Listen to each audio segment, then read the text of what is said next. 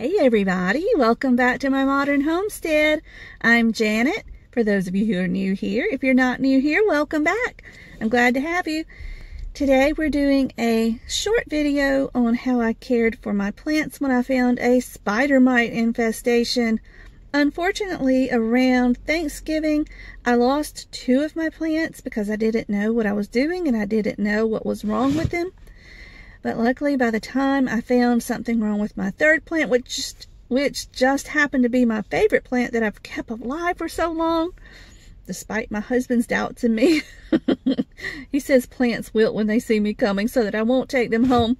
Anyway, I figured out what was wrong with it and I found a way to treat it.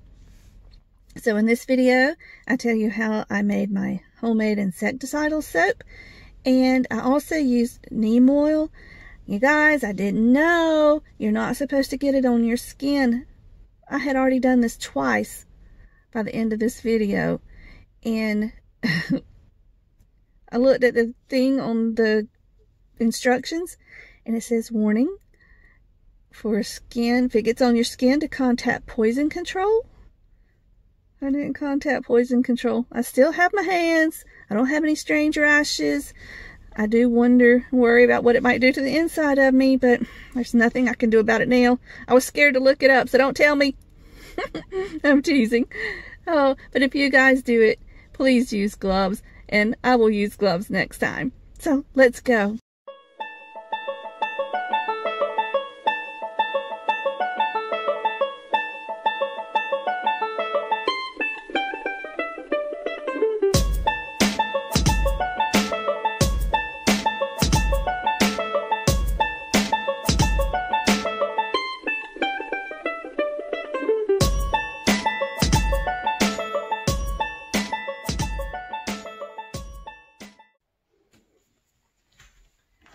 Okay guys, at the first sign of spider mites, you want to make some insecticidal soap. This is, I started with about 40 ounces of water, and then I added in a teaspoon of Dawn detergent, just regular dish detergent, the blue kind, and a half a teaspoon of my Shaklee Basic H2. I just mixed it all together. And all you want to do is spray down the top of each leaf, and especially the bottom, because that's where spider mites like to go. You'll recognize the spider mites by little tiny webs on your plants. And if you look real close, you'll see the white mites crawling around. And they will kill your plants, so if you don't go ahead and treat it, you might as well throw it away. Because I've already lost 2 of my plants before I realized what was going on.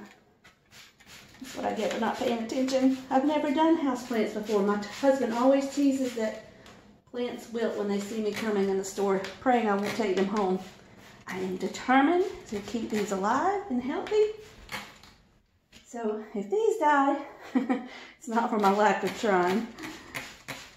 Just spray the leaves real good. You can buy insecticidal soap, but I prefer making my own. I like doing things as natural and healthy as I can, even for my plants. So just spray it real good, and once you have all the leaves well soaked, and just take it to your shower and spray it off. I try to lean it so that the water goes on the leaves and not the soil, because I've already watered it. I don't want it too wet. As you can see, this is going to run down into the soil. But anyway, just keep going until all the leaves are covered.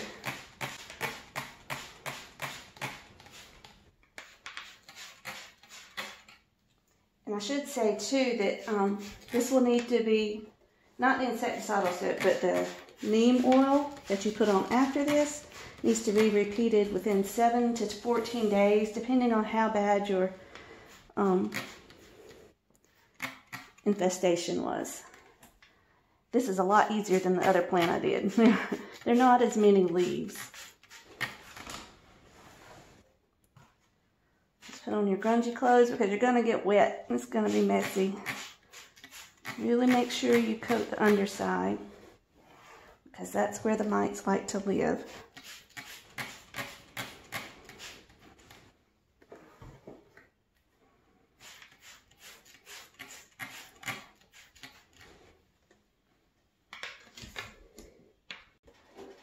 Okay, I just took it over to the shower and rinsed it as best I could.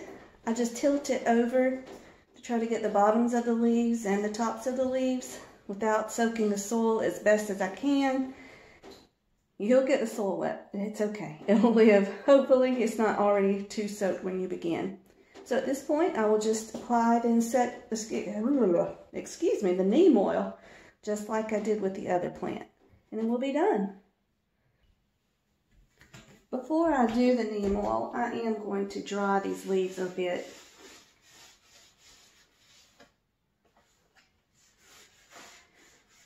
This is good to do anyways, guys, just to free the dust off of your leaves so they can breathe well and they'll shine a little bit better.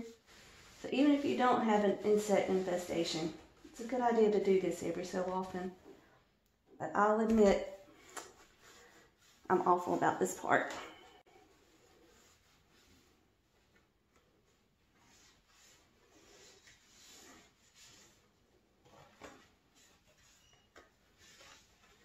Just keep going around till it's all dry. Here we go. Let's apply the neem oil. Start with your bottom leaves. Get the underside. I like to spray the soil around the edges of the pot, the base of the plant. Just really make sure you get the underside of these leaves. The stem of the plant.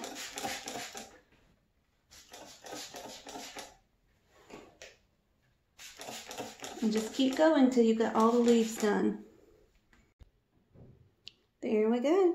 I'm just going to give this a good shake. Let some of that excess run off.